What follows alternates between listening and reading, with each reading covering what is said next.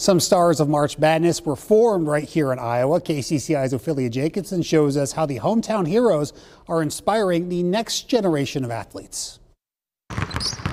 The sounds of dribbling and the squeaking of shoes on the court are signs these young basketball players are putting in the work, shooting big and dreaming big.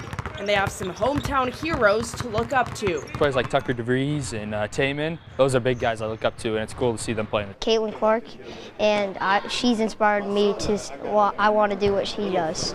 Across the 5 Iowa teams that are in the tournament this year, 19 players are from Iowa.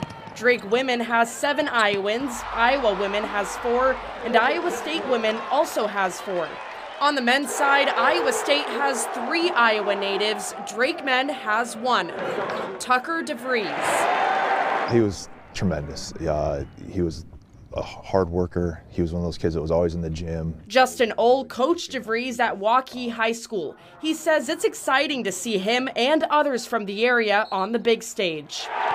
DeVries isn't the only one that played here at Waukee High School. 4 other players on Iowa teams in the NCAA tournament also got their start as Warriors.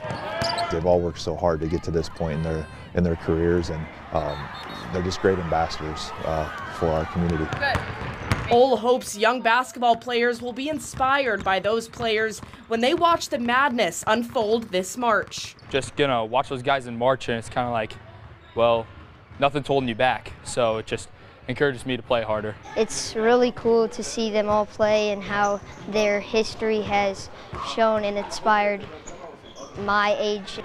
And there's no doubt they'll be cheering them on here at home. Good luck to them. We'll have fun with it, embrace it. Don't suck. In Waukee, Ophelia Jacobson, KCCI 8 News, Iowa's news leader. That's to the point.